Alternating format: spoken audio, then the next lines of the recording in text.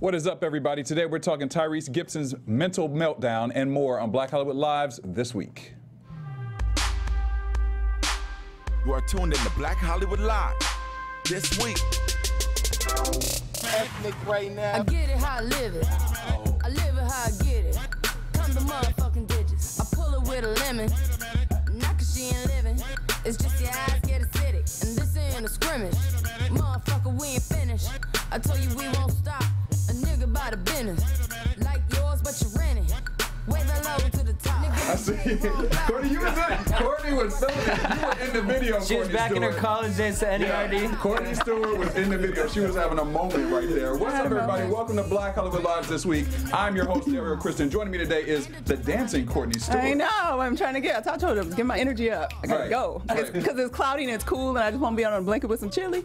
Yeah. But I'm not doing that. I'm at work, so we gotta get it up. You said with chili. All right. I want some chili. Yeah, well, she want to be under some blanket with some chili. I want to be at a bar for happy hour because it's the Day of the Dead, and I know all the deals are going down because we're in California, and all the margaritas and the tacos and whatnot. It's your boy DJ Jesse. Boop. AKA Steven Spielberg today. I know. You're giving me very much film director right now. Okay. But we got two special guests in the house. One is right next to me, Dr. Christopher Metzler right here. What's up? Woo, woo. He's like, what's welcome. up? He's like, what's up with the suit? I know. Nah, I know. I'm like, hey, wow. I saw you dancing to the song. He got it. He usually comes with the suits. Oh, that, You know? Yeah, he usually has a bow tie or something going on. Fall weather got him stepping out himself. Right. It's all about the chillaxingness this year. Chillaxingness. Our other special guest is Jarrett Ellis. You know him as Snoop Dogg in All Eyes on Me. Tupac's film this year. Welcome as well. Thanks for having me. Thanks, man. Welcome. He's a little upset right now because of the game yesterday with the Dodgers and the Astros. Yes, and I know that was very I know you're still disappointing. mourning that situation. Yeah, and the weather's not helping at all either, like you said. But next year. Next year, man. It's always next year. Yeah, high hopes. There's always hopes. next year. Yeah. Or another 38. How long was it? Oh. How long did it Wow, take? way to rub the salt in the I'm from Atlanta, and we ain't won nothing in my lifetime. So. 50 or something. Lifetime. All right. Hey, I had my heart broken in January. Yeah. Okay, the Falcons. So I get you. That's true. Yeah. I That's understand. True. That's very true. I understand. Well, we got a lot of good topics today. We're going to start off with DJ Jesse J. Oh, yeah. All right, so what is this man's name from Papa John's? Because I cannot. We gonna no call him longer. Papa. We're going to call Papa Big Papa John. His name is Papa John. In the past, he has come out and been very vocal, which is an interesting thing when you want to sell some stuff. You probably shouldn't be, okay? Well, he came out to say that he's kind of upset because Papa John's sales haven't been doing too well, and he feels like, you know, it's the NFL's fault that his pizza's not selling. He feels that because players are protesting and, you know, not standing for the national anthem, it's making people not want to eat Papa John's pizza. It's the first thing that comes to mind. Now, my thing is, Sarah, what are you putting in the pizza that you're eating that is making you believe this? Because maybe we shouldn't be eating it, because the fact that you could even put that together is crazy to me. So Twitter, of course, dragged him to hell. Yes. And everyone was just kind of like, dude, your pizza sucks. Like, no offense. It's not good anyway. It ain't 1997 no more, 2003. Like, I don't know what you did to the crust. Yeah, we definitely don't know what you did to the crust. Yeah, the crust changed. So, I mean, I guess stock-wise, they've gone down 24%, and I'm like, dude, like, you know, you should probably stop watching football and focus on your pizza and figure out. Focus on your business plan, brother. You know what I mean? And stop worrying about racial injustices and maybe focus that through your company versus getting mad at it. Stop trying to put yourself all up in your commercials. Maybe you need to focus on the ingredients in the pizza. Right, honey. Because that Botox right there, it ain't sir. Aww, the Botox is too much. And then here's my thing too. It's like, you know, obviously Papa John's, we were talking about this back in the day, college, that's what I used to live off of. The garlic sauce with the butter. I'd have 12 of them for a little small pizza and use all the butter sauce. All that changed, different subject. But my thing is, why is he even putting this in the same category as anything with any racial injustice or anything like that with bending the knee? Because a lot of Papa John's locations are also in urban neighborhoods, and I'm sure that's a strong amount of his business. Yeah. So why would you even make that statement in the climate we're in right now? Because people are even more sensitive about things. If you want your sales to increase, you're doing the opposite to help that fact. That's true. You know, I mean, you should be doing some type of campaign to promote bending the knee, or even if that's not what you feel. But Domino's gonna come out with a take a knee Take a knee day. $5 off your pizza if we deliver it and you on your knee. You know, Pizza Hut has already. So a spokesperson for Pizza Hut made a statement saying that it hasn't affected their sales. Their sales are still doing great. So His pizza's nasty. He's like the sponsor of the NFL, though, right? Papa John's is. Yeah, he is. So I feel like they would take a direct hit for that. And I think that's good, though. Honestly. What, that he would take a hit? That we're seeing that people taking a knee, that these owners are losing money. Yeah. Yeah. Agreed. I agree with that. Yeah. So, wait, so you really think people? I mean, here, look, I do not watch sports. I'll be the first to say I never in my life have I associated Papa John's with anything other than pizza. Like you have. Like when you go into Papa John's, you're like, yeah. They sponsor the NFL. Yeah. Have you ever seen that Jerry Jones commercial when he's rapping? Who? Yeah. Jerry Jones, the owner of the Cowboys. Yeah. I know his name. I was like the white man with the gray hair. I watch reality TV and I listen to a lot of music. No, I feel like there's a bunch of businesses taking a hit from them taking a knee. Like DirecTV, a lot of people aren't even watching Sunday Pass anymore. Because people didn't get their Sunday passes, and like it makes sense. Like it's correlated, obviously. Like people, if they're not watching it on Sundays, they're not necessarily getting together and ordering a bunch of pizza on Sunday, which might be a day of high sales for them, and it's just not happening like it usually does. Yeah, but how about your pizza? Your pizza sucks. Yeah. I just started eating Papa John's. I'm late. I'm sorry. Maybe that's late to the game. I just noticed the garlic and everything. That's good. No, so I get what y'all saying. It was better. Yeah, a lot more garlic, as you can tell from my face. It used to taste way better. But Papa John's, he has some problematic positions in general. Like, I mean, he wasn't trying to like pay his workers more money for real. He was against like the minimum wages increases and stuff like that. So I just think we already kind of didn't like you, and your pizza sucks, and now we really don't like you because you were talking about. So you really just didn't help yourself at all if you were trying to. So yeah, because when Obamacare came out, he said, "Listen, what I'm going to do is I'm going to increase the prices so I can pay for all of y'all who is on Obamacare. Yep. That's what I'm going to do." So, I don't understand why these business people, as the CEO of a company, I'm concerned about my business. All that. Yeah. Where is my money? Where's the green? You're supposed to close your mouth and figure out how you're going to make it work so you can increase your profit margin. Right. And he ain't doing that. You're doing the opposite, bro. Okay, worry about yourself.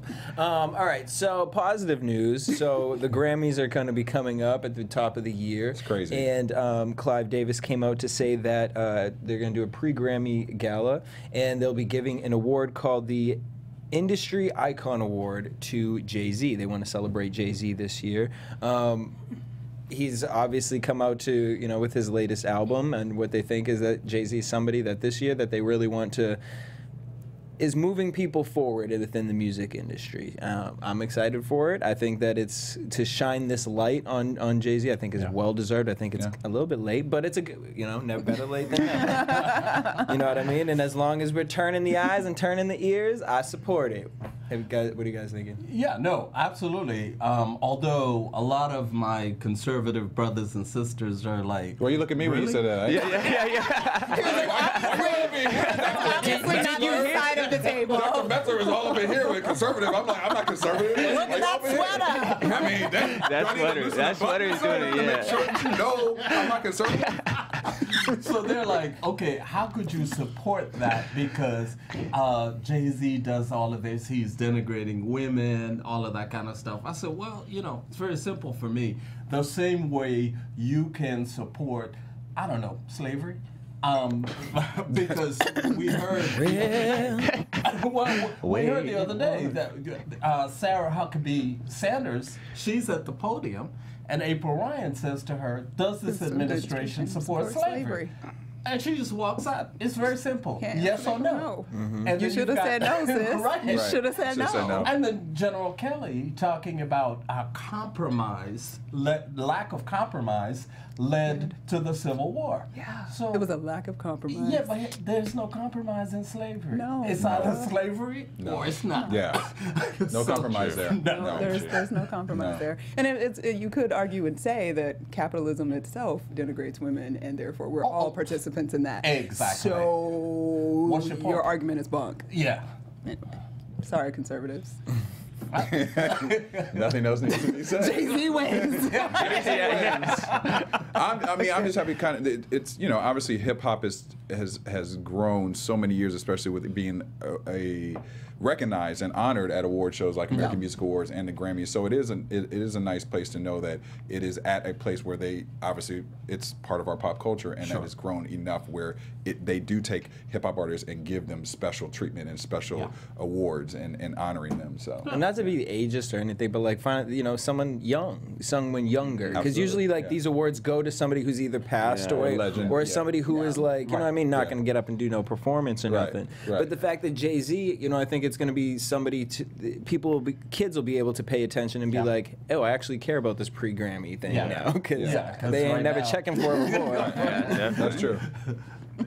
That's true. All right. So that's all you got for us? That's it. All right. Court. All right. Well, I have the most exciting news that I read about something coming to television, because I'm always excited about television because I watch a lot of television. And I'm thrilled to see that Angela Bassett and my personal woman crush, Miss Aisha Hinds, and Jesse's crush, Rockman Dunbar, will be starring in a brand new series on Fox called 911. It's being produced by our favorite Ryan Murphy, who obviously worked with all of them before. There's some other great stars in there, including Connie Britton and a bunch of other people. And basically it's following all of the emergency response people. So police, EMTs, firemen, and we don't get a whole lot of details because they're trying to keep a lot of it on lock. No, it's a drama.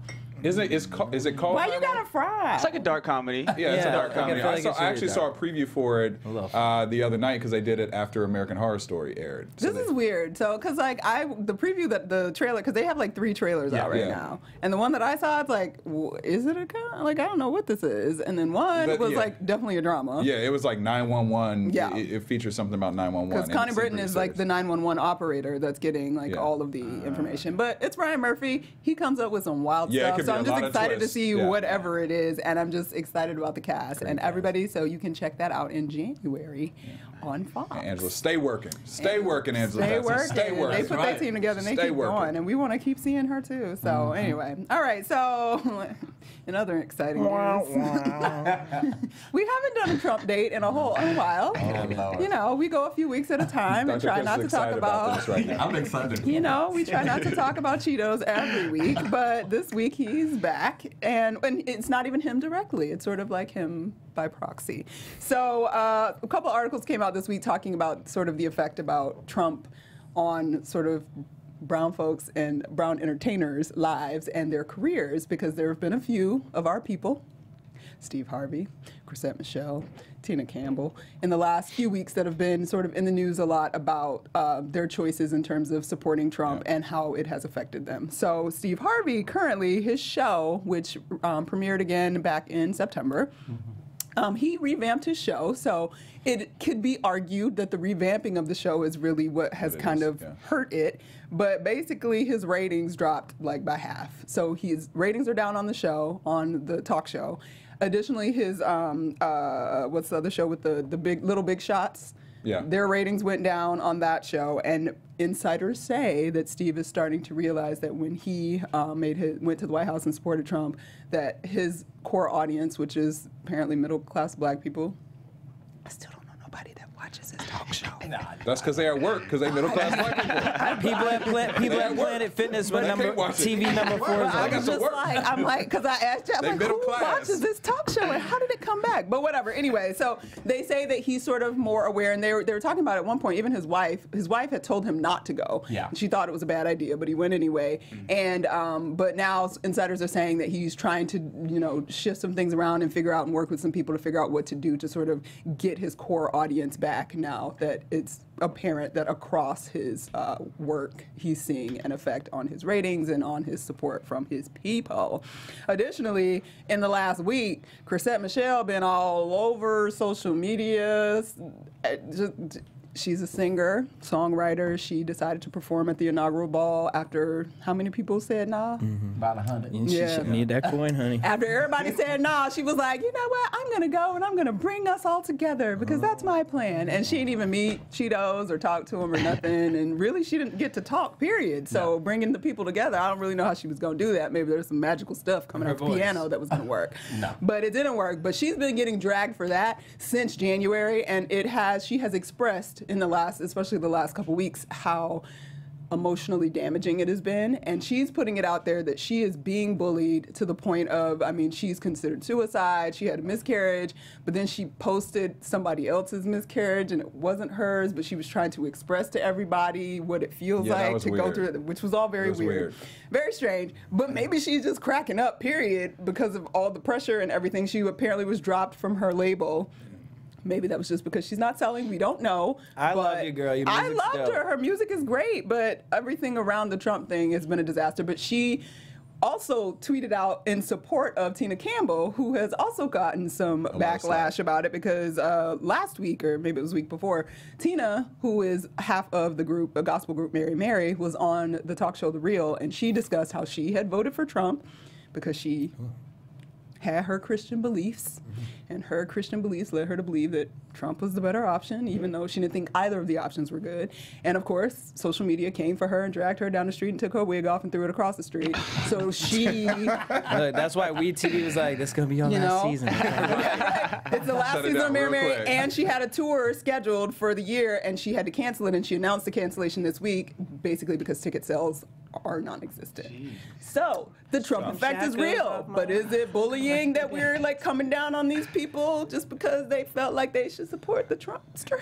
So it was just one sister? It was just one Mary? It was just that Mary, Tina. Yeah. But but that's another one because you have to consider all of the variables.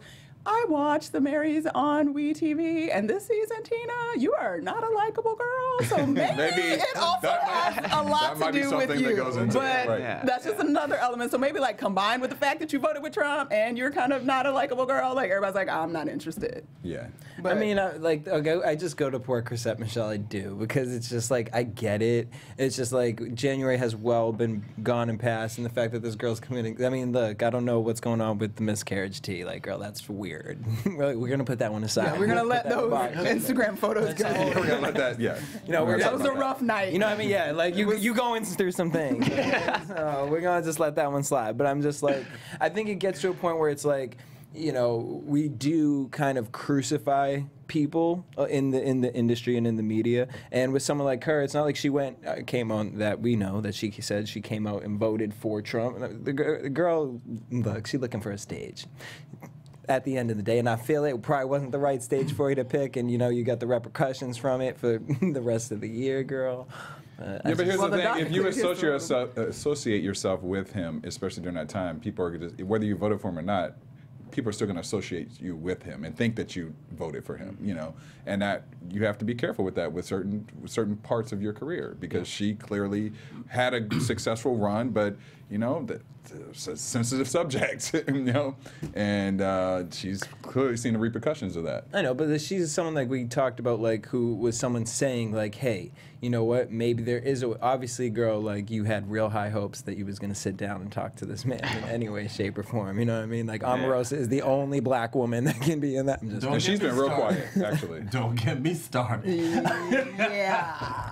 Why? What do you want? Because Dr.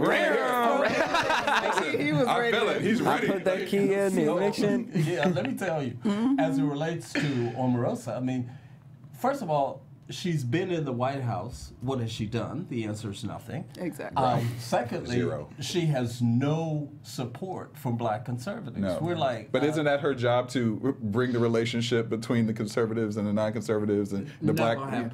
What is her job? That's her. But that's her relations. But didn't she get kicked out of all the meetings? Relations. Yeah, but see, African American relations. Yeah, that's technically her That's her job. title. Yeah, and she's not even in the White House anymore. She's next door in the old executive office building. So all that. She's been real quiet. She's been real quiet. Well, she needs to be quiet because she gonna be walking out the door. So you know, she needs to. I mean, and as it relates to, look, with this president, I mean, I've been conservative probably since I was like 15. But with this president, I can't. Yeah. I cannot. Well, he's not even a conservative. Like That's right. He's not. He's not a Democrat. He's a disaster. That's it. He's an opportunist. Yes. And so that's why he and Omarosa get along so well, because they're both opportunists. You know, the fact is, before she came to the White House, her job was selling cell phones. So, but we're not going to go there. But can we please? Sarah, where was she selling cell phones? Was this while she was opening up the Metro church? PCS down. This is while she was opening up the church? Right. I mean, I ain't mad at the hustle. You got to have, you know, different avenues for revenue. But I'm like, I got more questions. Like, with a provider? Was she like Verizon spokesperson? Like, who? She was selling her branded cell phones. I ain't never heard of those. Oh, yeah. Well, She had Omarosa phones? yeah. Omarosa. And they weren't.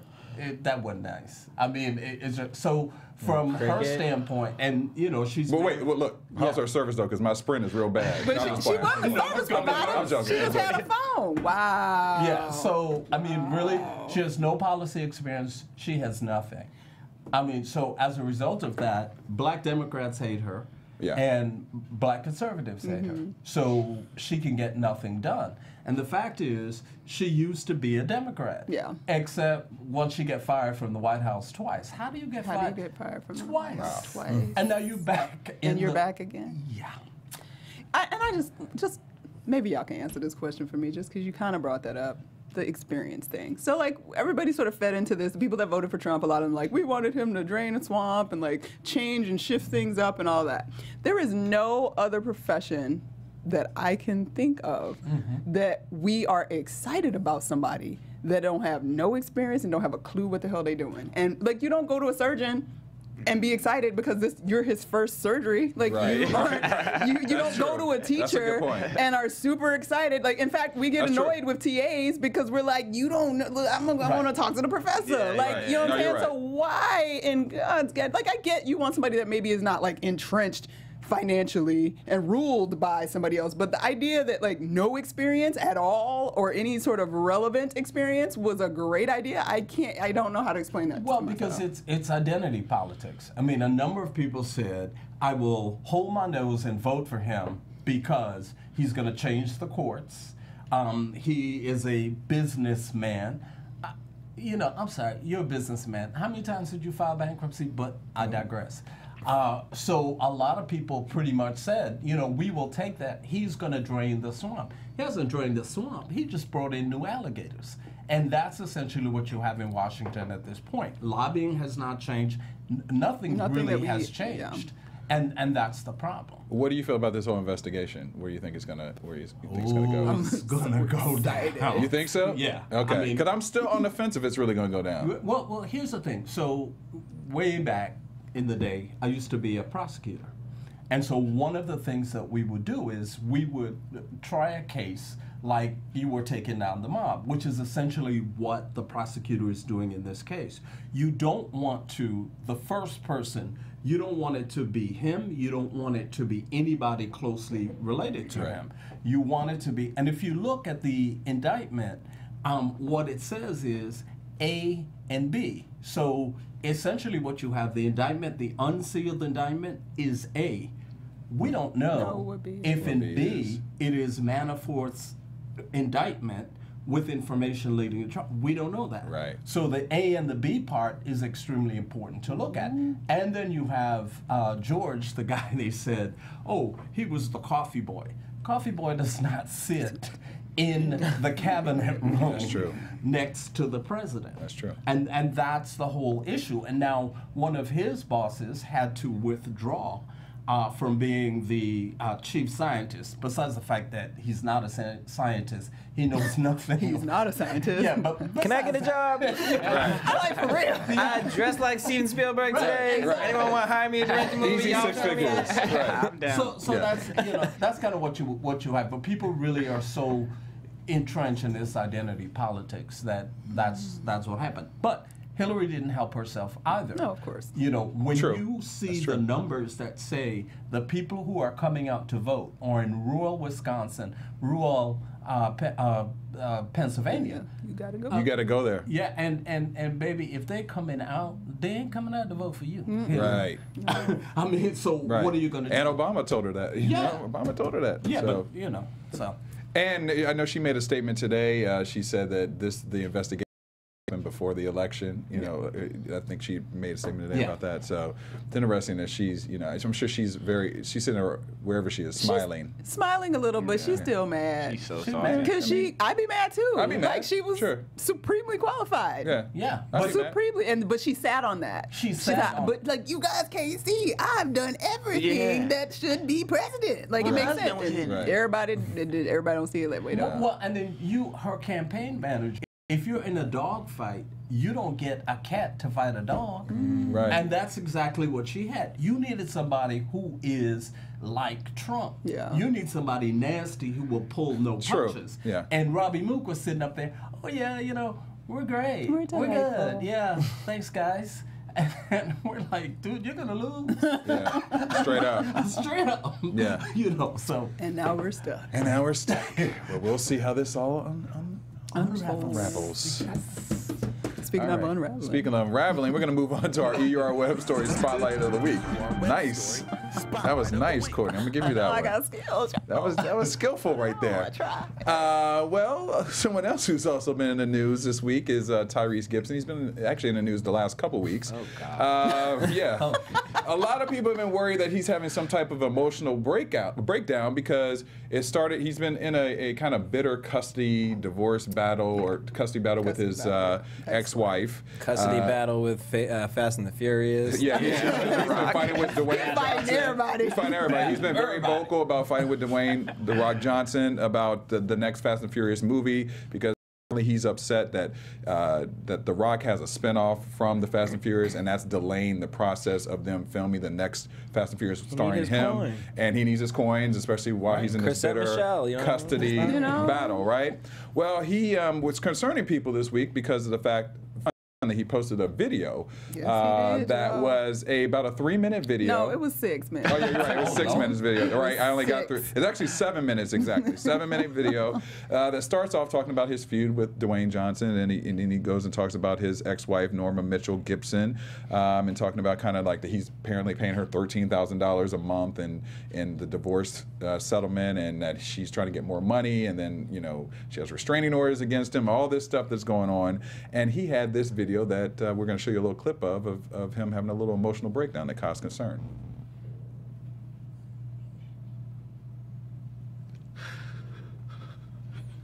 Oh, God.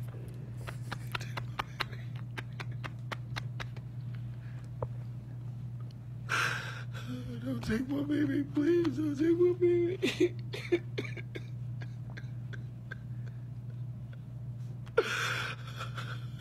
Don't. Oh, this is all I got.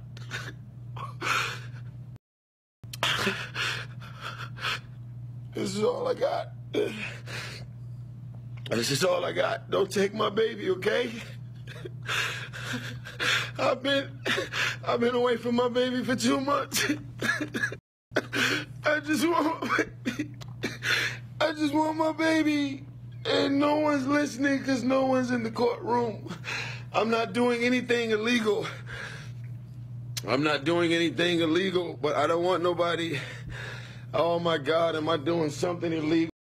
It's a little piece of the 7-minute video. You can easily go many places. Everywhere. It's everywhere. And look at it. Now it was Mental Health Day the other day, so we're gonna let it go. Now he has made a statement that he is okay. Yes. He wanted fans to know because, like I said, this caused a lot of alarm, and people were like, "What's going on?" Criticized because some people were saying he is an actor. And is this all an acting scheme to plot against, his ex-wife in court? And that's not a good reel right there. Because there's a lot of things going back and forth. There are court documents that show his ex-wife accused him of abusing their daughter, who's 10 years old. She said Tyrese hit their daughter 12 to 16 times, and that the daughter said she could not sit down due to the pain. She also claims that Tyrese was diagnosed as bipolar and manic depressive by 3 therapists, and that she said that he also allegedly hit her while they were married and even while she was pregnant. So there's a lot going back and forth with this. Tyrese, has, like I said, mentioned that he's fine. But what do you guys think about all this breakdown and putting it on, the video? And do you think that it was legit, or do you think that he kind of, manifested that a little bit to help him with this case? Like, what do you think? I'd like to believe that he wouldn't put his child out there in that manner. But I mean, like I said, it was Mental Health Awareness Day the other day, and it's something I'm big into because I think we don't give people credit enough to what they actually do go through and what kind of stress that he really does go through on a day-to-day basis. And if he has been diagnosed with bipolar and manic depressive, I mean, that's a hard pill to swallow. That's you're dealing with a lot, anything like that. So I don't want to take that away, but at the same time, it's just kind of like, bro, you be out here writing books, talking about man. You are a very unlikable person because you have said a lot of very unlikable things and represented yourself in a very unlikable way. So you're looking like Papa John's right now. Exactly. Like, I want to be sympathetic. I really do, because custody battles for anybody it's awful, and people say horrible things about each other oftentimes. Things that are not true about each other just to pull. And I think you have a 10-year-old daughter and you posted that, dude. Like the flying over the school thing with the flag, talking about Shayla is the best or whatever it was. She's Shayla, like, Daddy loves you. It was something. All I can think to myself, it was a plane. He hired a plane. Well, no, we don't know who hired it. Allegedly, he hired a plane to fly over. But regardless, like, that's still, her friends are gonna see this and know this. She's in school. She's 10, dude. Like, I get it. You probably you need to go. You got a wife. Go in the bathroom with your wife and y'all sit on the floor and pray. Like, why are you on Facebook? Why they gotta go in the bathroom though and pray? I don't know. Shoot. So I mean, just opposite. That's why I thought bathroom, like something small where y'all just together, like a prayer room. I mean, bathroom is what just came to mind. But regardless, I'm just gonna do something. Like, I don't see how you can just take the camera and just record yourself. And then you upload it, and you sitting there like, okay, this is the right moment. Like, you have to put the title in. Yeah, like you're so vulnerable in that moment right there, and then you just upload that. Like that's something you record, and then you like look at it, and you're like, like, I just had to get it out. Yeah, like, I got it out. I might not want to push send. Let me not push send or upload on that. Yeah. I don't know. I mean, but it's hard. It's hard because I feel for the brother if that's the case, that he's going through these things, and I want to believe that this is nothing that he's created to help him in his lawsuit, but it's kind of, I don't know if I 100% believe it. I'm telling you, his next book going to be on mental health. It probably is. But listen, if it's true that he is suffering from bipolar, no, it'll probably be another book about black women and how they screw over. They get men to that point.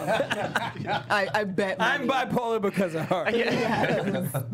Well, today he also threatened to quit Fast and Furious. Well, he can't. He broke. He told TMZ he broke. That's why he upset. True. But he said that he basically said if The Rock comes back, that he's threatening to quit. Tyrese, you better close your mouth because they will replace you. If you write your own music, then you be able to make coin off that. Oh.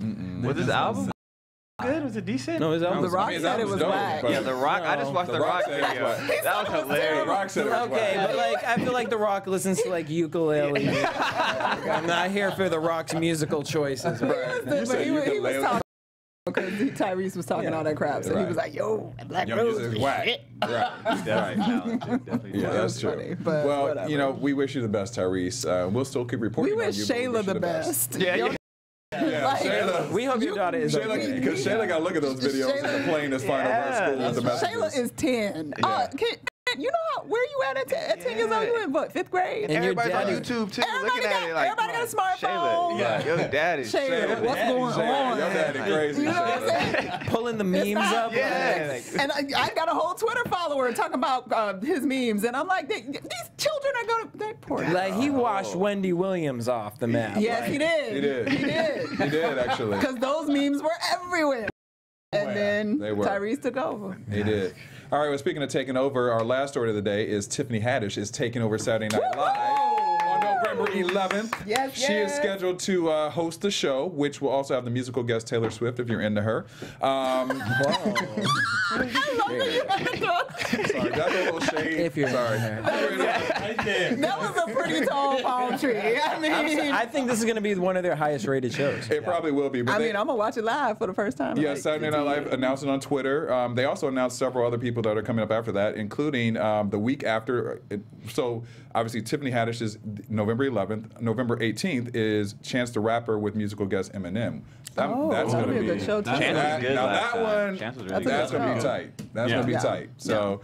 Tiffany's everywhere. I'm really happy for her. She's been on BHL. We had her at the beginning. Has, so really? Yeah, she's awesome. And her stylist. Why you sound so surprised over there, Jarrett? Jarrett's like, really? No, I'm just saying. I'm trying to just. All right, your invitation's revoked, Jarrett. We're about to promote your next film. Forget it. I'm just saying. I always feel honored being in the same place. She came here to Black Hollywood Live. Why are you making that into a negative? He's like, I'm here. joking. Yeah. He's like, I'm about to be on SNL. I'm messing with Jarrett. No, I'm messing with Jarrett. No, he was happy. He was celebrating. I just had to give him some crap. He had hopes. He's like, I'm gonna be on SNL now. Now you just sitting over here rubbing him down. Look, Tyrese. Did I have my mental breakdown? Look, let me record myself. I'm just trying to make it up there. Let me record myself real quick. What do you say? Can I get a seat at the table? I'm happy down here. He's like, I'm just trying to. Jared, you always welcome, man. Oh my gosh. All right, that concludes our stories for the day. But just really quick, Jared, what are you working on new? What's your next project that people can see you at? I'm just working on my own stuff right now. I've been writing a lot of my own stuff. I'm still finishing school, so I'm in school working on that. What are you studying? Fine art and business. Okay. Yeah. So, where do you see to take that? Well, I'm like a working visual artist as well. Like I had a show up in Portland, Oregon. I make mixed media hoops. You gotta check it out. Really? Yeah, it's on jarrett.com. Like that's what I was doing before I was even acting. I always just into the arts. So, but yeah, I just got an agent. So I've been going out to auditions. So hopefully I'm gonna land something soon. I've been doing commercials, all that work. But yeah. All right. Well, man, congratulations with the film. I mean, I know it came out this summer, but everybody, it was a very high anticipated film. So yeah. And I'm sure. Did Snoop help you with any of the just some tips to play him? Yeah, well, I got to meet Snoop and then Daz and his dad. Well, Snoop wasn't there on set, but like FaceTimed him and he kind of like gave me some of the gang signs. Because that was my first question. Was like, yo, what can I throw up? Like, what do you throw up? So like, I got the dog pound, all that stuff. So that was cool. But yeah, like a lot of the Death Row members were there. I got to meet them and they helped me through it a lot. So that was cool. That's dope, man. Yeah. Awesome. What would you say was your biggest kind of lesson learned from doing the film like that and now getting an agent and putting yourself out there that you didn't think before? That you kind of like, dang, I was not expecting that shit.